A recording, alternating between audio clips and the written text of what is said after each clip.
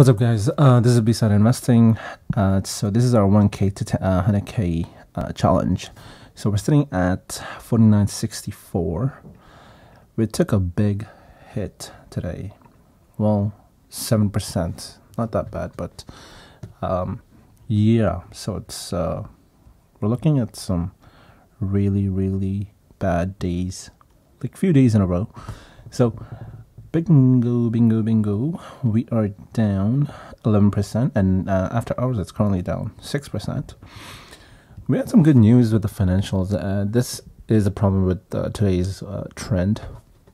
There's so much hype build up leading towards the earnings, and then good earnings or bad earnings, it just falls, it just tanks. People just sell. I don't know what's going on, but anyways, bingo, future looks really good. 2020 this year has some really good high milestones to hit. We should see much better numbers this year, so long-term hold, we're good. If you are short-term investors, I don't know what to say. I mean, if you bought in just to make a quick buck, then you're kind of looking at a huge down, but I would suggest becoming a long-term holder, because if you sell now, then you're just losing money. So think about that, right? So I think Hive also took a hit because Ethereum and Bitcoin both were down today. So Ethereum was down 6% and Bitcoin a few percent. So from 54, 55 all the way down to like 53. So no news from Hive.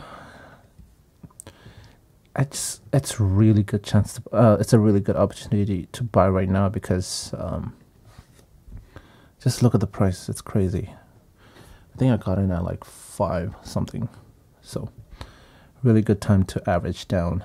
Let's see. So once again, Hut and Bitfarm tomorrow morning, they should have their earnings. They'll release the details before pre-market, so, and earnings will be the call will be at 10 o'clock a.m. So if you want to check it out, you can go to one of these links here, right here. You can go through here and it will send you to the conference call or whatever. So yeah, follow that. And right, so Bitfarms just under did have a news that it announced total installed hash rate of 1.2 exahash. Now there's a lot to go through, so what I'm going to do is I'm going to make a video on Bitfarms article right here, this news. So yeah, check that out. I'm just going to make that right after this. So DGHI, we had in news. I'll cover this DGHI news because it's smaller, nothing much to cover. So DGHI, DIGIHOST acquires 60 megawatt power plant, increasing hash rate capacity to 3 exahash. So currently, if you know, currently they have 184 petahash and 183 hodl, Bitcoin hodl. So let's see. So purchase of 60 megawatt power plant, Digifactory 1, located in the state of New York. Doesn't say where, but most likely northern New York, like north. Yeah, bringing the company's total power capacity to approximately 102 megawatts. So the company's ability to generate its own power will significantly reduce electricity costs, which is really key for crypto miners. So the company's largest operating expense for its crypto mining operations. Yeah, so electricity costs and land or lease, those are usually the main operating cost. It is estimated that with the acquisition of Digifactory 1, the all-in cost of electricity will be reduced to under 3 cents per kilowatt hour. So that's really good. Let's see. To the extent, blah blah blah. So the company's objective to mitigate its carbon footprint, Digifactory 1 will have the capacity to operate an additional 18,000 top-tier Bitcoin miners, which, if added to the existing fleet of 11,500 miners already in operation, would combine for a total Bitcoin mining capacity of approximately 400 Bitcoin per month as of today's mining difficulty factor. And of course, this won't apply down the line when they have that 3 exahash. Well, we don't know when they're going to have that 3 exahash, but mining difficulty will increase by then. So per month, Bitcoin mined will be much different. So yeah.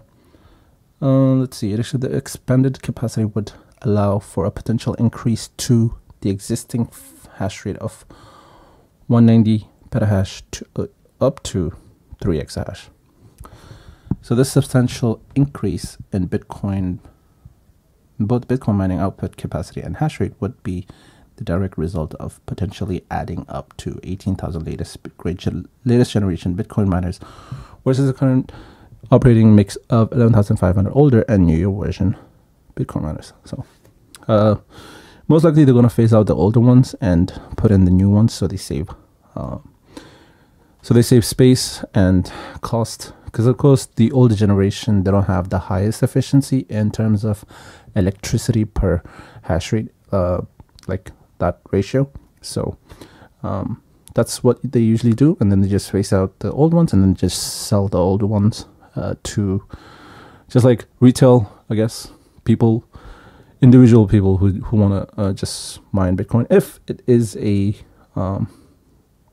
little bit of a profitable miner. So under the terms of the agreement, the company will pay to the vendor cash consideration of $3.5 million and issue to the vendor 437,000 shares of the company with a deemed value of $750,000.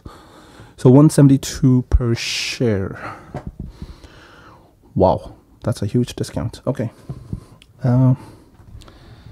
that's that. So the transaction is expected to close within 90 days, subject to TSX Venture Exchange and all required regulatory approvals. So this deal, yeah, should take about 3 months.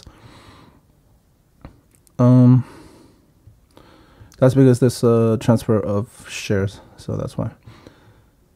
Otherwise, it should be much quicker. And also, we don't know how quick the TSX Venture is, so it's not compared to like NASDAQ or New York Stock Exchange. I think that was it for this one. Yeah, so that's a big news. Currently 184, so they say 190 petahash, but like 184 petahash per second. So it's a good thing. They're using that money up right now for it's from that prospectus that $125 million preliminary base price. So they're using $3.5 million and some shares. So that still gives them $100+ million. Well, they did use $25 million to sell the stocks. So plus that, let's say about 90 million. You know, a little more than that, but still 90 million plus US dollars, and that should be enough to get significant hash rate power. So we don't know which companies they're going to be looking at because chip shortage, supply shortage, all that still factors in. So it being a smaller company, we don't know if they have influence over getting the orders and from where they'll be getting it, but we did expect them to get orders, land, or in terms of just power. So now they got the power, so that's good. Get this out of the way. This does take a little bit longer, so they need to get this figured out, just built and all that, and then once they order it in a few months, should be ready to go. So expect within 4 or 5 months for this to be updated. Hash rate should increase up to at least 500 petahash, so it should be more than more than double. So this company is looking good.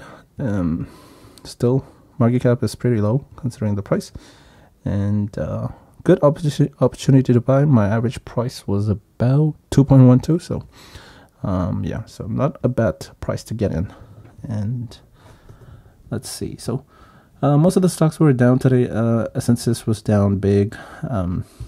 You could say I could have waited, but you know, who the hell knows if this is going to continue. And yeah, so minus 4.7 for Emergent Corp. You should know that I am holding these long terms, so it doesn't matter for me if they go down. It's just a good buying opportunity for me. That's it, and for anyone who wants to invest in these companies. So just know that Bitfarms, Hut, and Hive, they've all filled out the proper paperwork for NASDAQ/NYSE listing. So we don't know how long that's going to take, but I feel like most likely Hut is going to be the first, and then maybe Bitfarms and Hive.